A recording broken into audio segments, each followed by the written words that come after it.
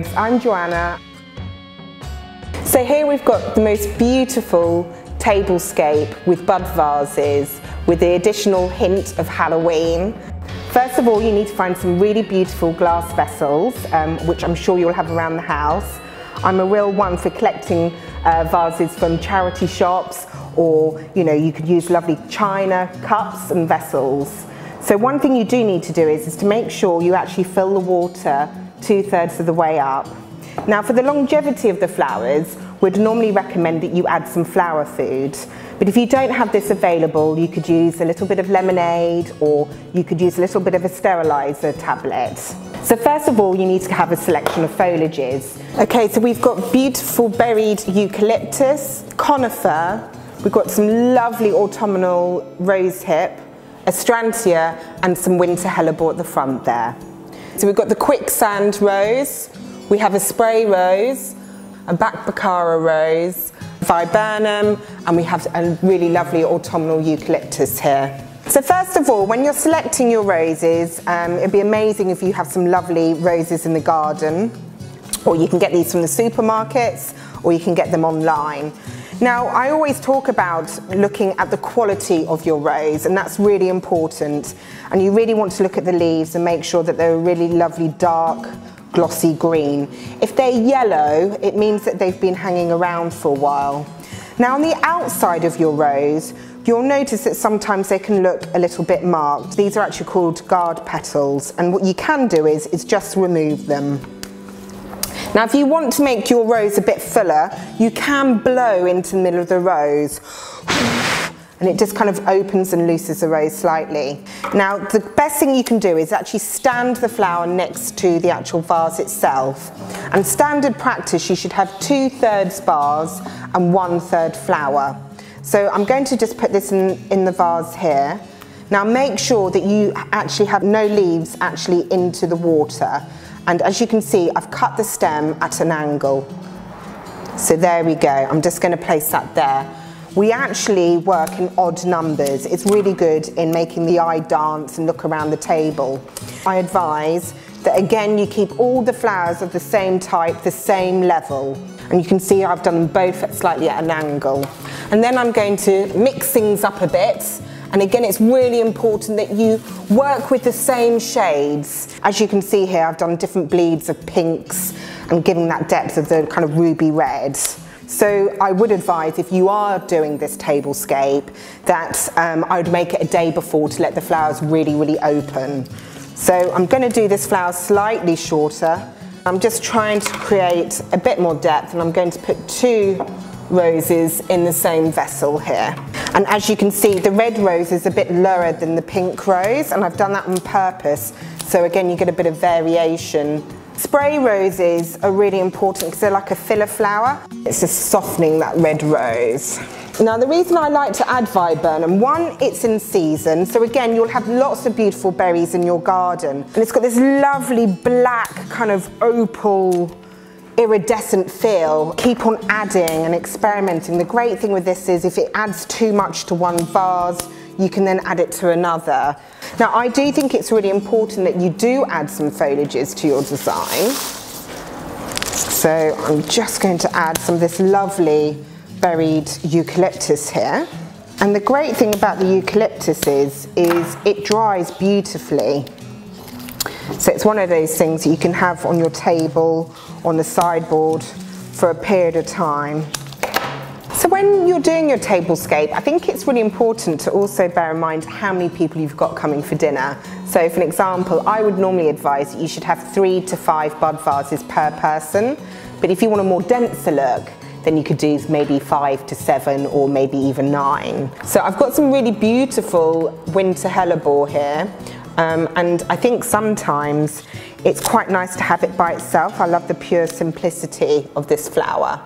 And this grows beautifully in the garden. So to bring in a bit more texture, and again to give a bit more height, I'm now adding a bit of conifer. So I'm adding this in with the quicksand rose. And it smells beautiful. So you're really getting those wintry elements coming through. So as I've got this one with hellebore, I'm going to do another 2 designs. I'm going to have 3 with just winter hellebore in.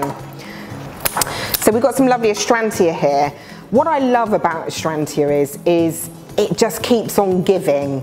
It almost dries. So if you're really wanting something for the longevity, I highly recommend this, and it's a great filler. Like, your roses won't last as long, but the great thing is you can just keep on pulling out stems, refresh the water. I get asked a lot, how often should I change the water? I like to change the water every other day, just for that freshness and for that longevity. If it's a round table, you could have a slightly taller vase in the middle, and you can see it's now really coming together. But I feel like it might need a little bit more warmth. So now we're going to bring in the autumnal rose hip, which is to die for. You can get lots of different colours. It can come in a really lovely peachy colour to the real kind of rich red. Be careful because it can have some nasty thorns on there. And I'm just going to add in a couple into the vases.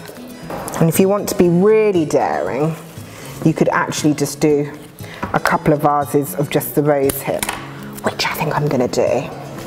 Because sometimes I think bolder can be better. You really shouldn't force too many stems into the vase. If you do that, then the flower can't drink properly, and you'll have an unhappy flower and you won't get the longevity. One thing to bear in mind, it's really much a creative process, so really kind of enjoy it. It doesn't matter if it goes off on a bit of on a different tangent.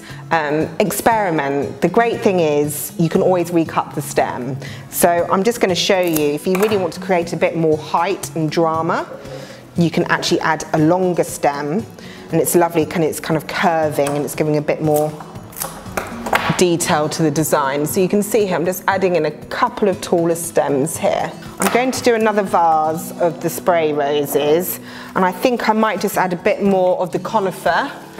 Now, normally when planning your flowers ahead, we would normally say that really you don't really want more than kind of 5 colorways. Now, I don't include the green foliages in that, otherwise it can end up looking quite bitty. But the lovely thing about foliage as well is that it protects the flowers, especially things like the roses, so bear that in mind. Just looking at the design, I really feel like it could do with a bit more black viburnum, so I'm just going to add in some additional touches to each of the vases. And you've just got to really think that this is really personal to you. You might have a favourite flower. Go on, crack on, use it. You might want to add a bit more scent. But I think also just think of that time of year, seasonality, things you can get in your own garden. It doesn't even need to be flowers. You could just use beautiful oak leaves, even grasses. So just really just go out and just cut a couple of stems and bring them into your home. And I think you'll be pleasantly surprised when you start framing them in a beautiful vase. All these vases aren't actually all the same colour, so don't be afraid to have 2, 3 different shades, and they don't have to all be the same height. And this is what I love about bud vases, is, I don't know if you ever find this, but if you have a big vase of flowers, I always end up breaking a stem, and it's really frustrating. So this is a perfect opportunity to use those kind of stems that are broken. I'm just going to have a look, and I think I'm going to frame the ends with these beautiful hellebore vases. And the great thing is you can see that all the flowers are going off slightly at different angles, and that's exactly what we want. We want to create some beautiful rhythm, so your eye kind of moves up and down, so it's like a wave. And the great thing is you can just move around the vases, and that's what's so flexible, is if you're having sharing platters down the table, you can really break it up, so don't be afraid, and you could do that in between courses. That's what's so great about the versatility of a bud vase. Can you see that this rose hip is kind of bouncing? It's not straight, so I'm just going to get some eucalyptus. Oh, you get that amazing smell. It's beautiful. And I'm just adding into a couple of the designs just to break it up slightly. And do you know what? The one thing I love about this is I like to do it with some of my friends, you know, get other people involved. Don't think you have to just do it by yourself.